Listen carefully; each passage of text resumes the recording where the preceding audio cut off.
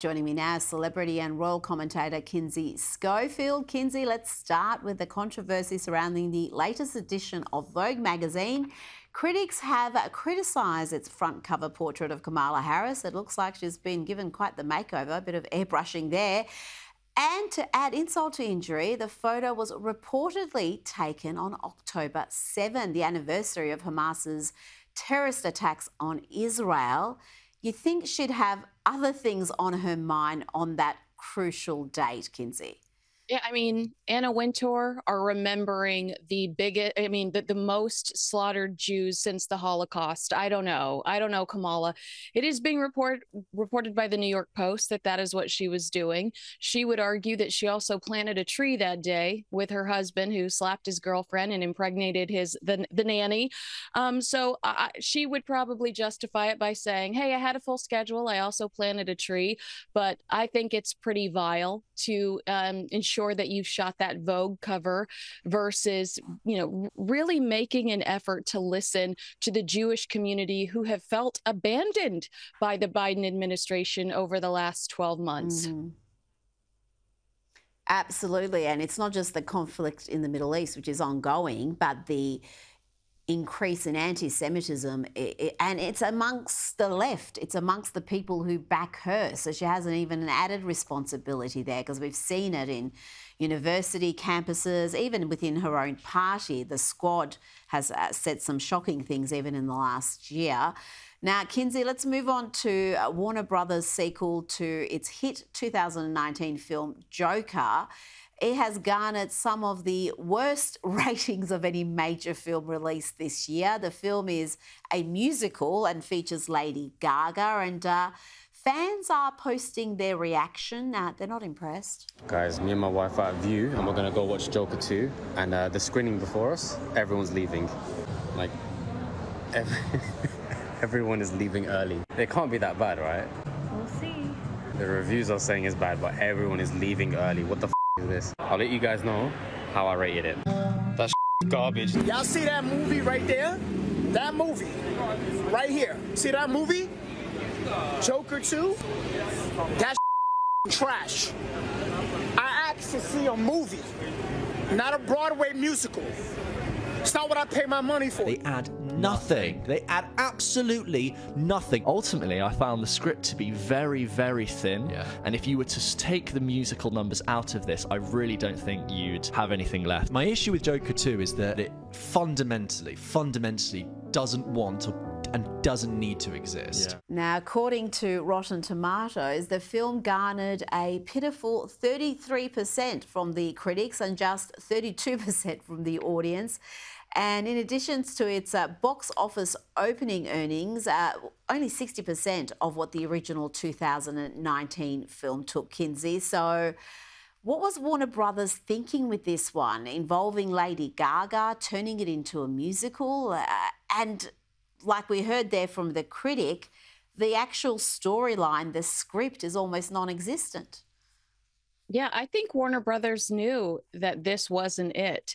There's a great shot from Good Morning Britain where the reporter asks the stars if this was everything they expected, and Gaga and Phoenix kind of look at each other awkwardly and laugh. And, according to Puck News, Warner Brothers declined to test screen Joker 2 to audiences at all before the film was complete. So to me, that says we don't want it to get out that this is a nightmare.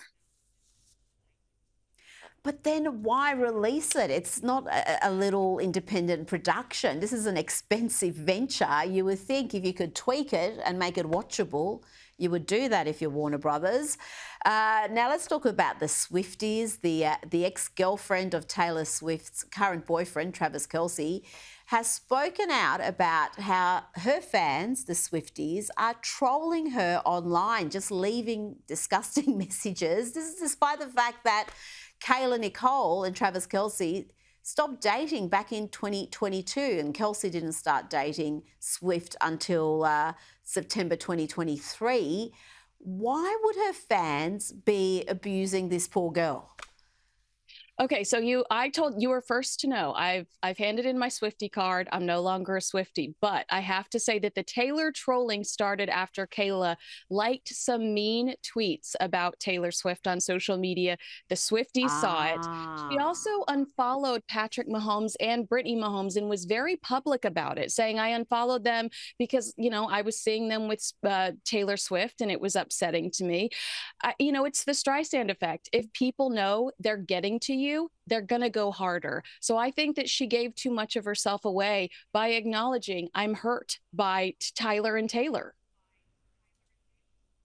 Now, Kinsey, rapper Kanye West and his Australian wife Bianca Censori, they were rumoured to be on the rocks divorcing, but they've just been spotted in Tokyo together, seemingly happy. What's going on there?